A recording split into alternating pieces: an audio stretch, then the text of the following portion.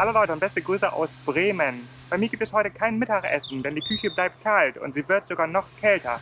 Denn ich stehe hier in Findorff an der Bürgerweide und gehe jetzt mit euch gemeinsam zum Bremer Eisfest. Also viel Spaß!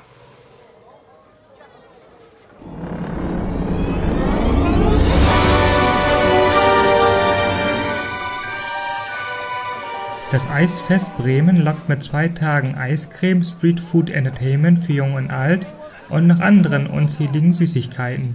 Das gibt es alles mehrmals jährlich in den Sommermonaten auf der Bürgerweide Bremen an der Ecke zur Findorffstraße beim Kulturzentrum Schlachthof. Wer es hier nicht schafft, darf auch gerne das Eisfest Bremerhaven besuchen. Das gibt es nämlich auch.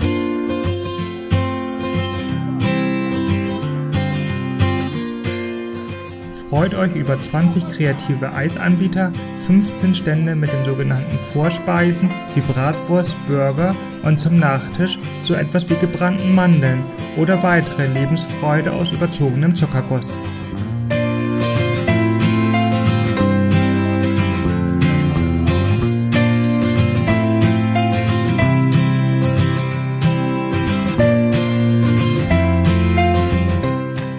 Einen Zauberer und einen Seifenblasenkünstler habe ich entdeckt.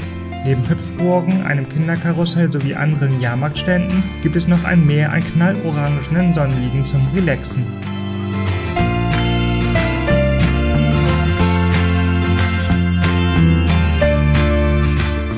Das Highlight ist wahrscheinlich Dr. Eiscreme.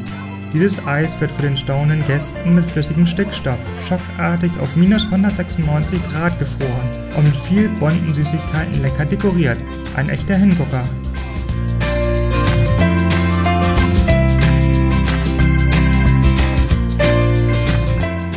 Aber bei der Hitze mag ich nicht lange anstehen. Meinem Laster nach Eis bedarf sofortiger Handlung. Deshalb gehe ich weiter und probiere ebenfalls die köstlichen Eiskreationen von Rolling Ice. Das sind die berühmten Thai Ice Rolls, ein Dauerbrenner auf dem Eisfest, sagte man mir.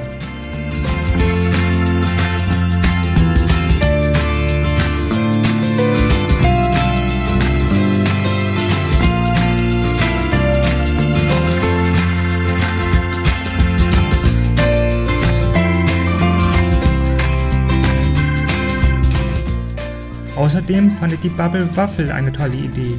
Das wiederum ist eine frisch gebackene Eierwaffel, gefüllt mit einer Kombination aus Eiscreme und diversen Toppings.